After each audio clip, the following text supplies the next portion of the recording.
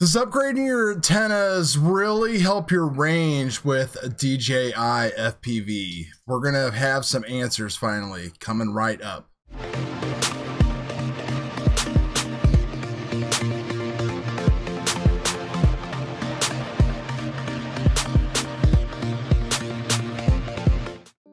What is going on, guys? Welcome back to the Dorky M40 channel. I am Chad.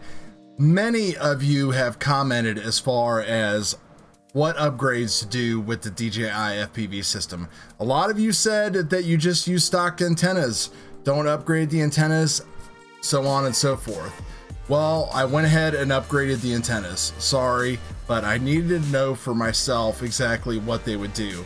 A lot of the antenna reviews I have seen are months old and they don't really show how much better you can get with 50 megabits per second now, how long it holds on to that, range, I don't know, they're just kind of a hit and miss. I'm sure we'll get a few new ones now that the Axie patch is out, but I've got something that I think is just the best antenna upgrade that you can get probably. Right there, VAS, the mini Cyclops. So this is Alex's second rendition of his Cyclops array, which is basically two of the X-Airs in this whole configuration. So 4 patch antennas in a smaller thing, and it's also cheaper than buying 2 X-Airs.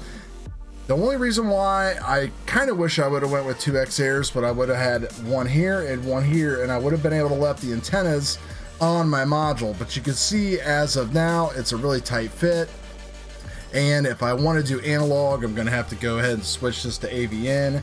Go ahead and just undo the knurled nuts right there. And then I can just, these are real rigid cables, so you can kind of leave this just kind of hanging there. We'll see how it goes. I also went ahead and upgraded to the VAS MINION on there. 2.5 dB, get it up high with this little mount here. It's funny how like the Source One has turned into like a little long range quad now, even at 5-inch.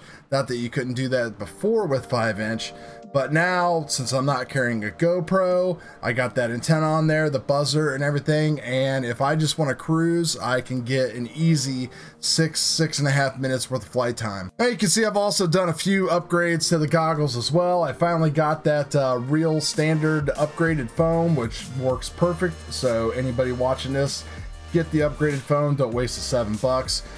Going with the Furious FPV new battery pack here with 18650s. It's working fine right now. We'll see how well that turns out in the future. And one thing that I definitely got that I thought was going to be pretty helpful maybe is this Speedy adapter. So that way I can actually use the app on my phone to do tuning and everything like that outside in the field, instead of a laptop and all that. Now, even though DJI has a lot of that stuff built into the OSD, this here is going to be pretty cool to play with, so maybe we'll talk about it on the channel as well. Last but not least, I thought it would be here today, but it didn't come in, but it is the 4Ride by Kebab FPV. So 4-inch whoop board, Vista, and CROSSFIRE. That's it, running the FPV Cycle 2203 motors on 3S. Crazy, we're going back in time here again, going back to 3S. I did go with the 3450 kV motors, so that way I can add 4S batteries and go to the Cinesplorer if I want to. More to that soon. So let's take a look at this video footage here, and I'll kind of talk you guys through this here real quick, what I saw and how well these things actually. So we're going to go through a couple areas of my flight performance, and usually back here along the back side of the house, you can see it kind of degrading there a little bit. Analog, I would get lots of static and gray out and stuff like that going on back through there. All kinds of good stuff. You can see really good and clear. Obviously, this is with stock antennas that I was flying with this day. So that right there was a problem area always with analog. We can talk more about that when we get into more of a regular type of review. So we're gonna fly all the way out back here into the corner of the field. And we're gonna kind of test things around.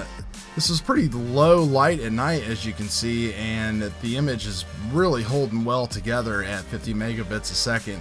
I was pretty surprised that it wasn't as muddy as I thought it would be. There's no upscaling or anything like that going on. This is straight from the goggles. I know some people like to upscale and re-render the footage. So we're going all the way out here. Now, as soon as I come to this line of trees, this is typically where the analog stuff would start breaking up as well. So, you know, it's 5.8. You can't defy physics. We're just basically transmitting a little bit differently. So at this point, I'm still trying to get used to how these goggles actually work. So my bars are dropping pretty much to like right here. I'm down to like 1 bar or like no bar, even though the image looked good, and I'm not sure what the bit rate was. But, you know, I definitely wanted to just turn around to keep it safe. Now, it's kind of the same thing flying out to the opposite end of the field. This would be to the left when I am flying. And again, usually when I get to this tree line up here, my analog would just start to fall apart. DJI does the same thing as far as the signal. It degrades a little bit. I'm down to like 1 bar, maybe no bar. So I decide to turn around because I just do not want to push it. Today, got the antennas, everything hooked up, and just went for it. And this test here was at 700 milliwatts. I did a test at 1200 later on in the day, which performed even better. But I was able to push right through this stuff, no problem. I think my signal might have dropped down to like 1 bar, I believe, but it wasn't that big of a deal. Or later on that night, I was doing more flying around back in here around these containers and stuff like that, and was getting my signal going down a little bit. Bit rate was falling pretty good, but I didn't have any problems. No blackouts or freezes or nothing like that. Everything just held together really good. I was just pretty amazed on how this was working, and just able to fly through the trees and everything like that without any issue at all. I did push my range out, I think, to about 1.5 kilometers at about probably 25 to 30 feet off the deck.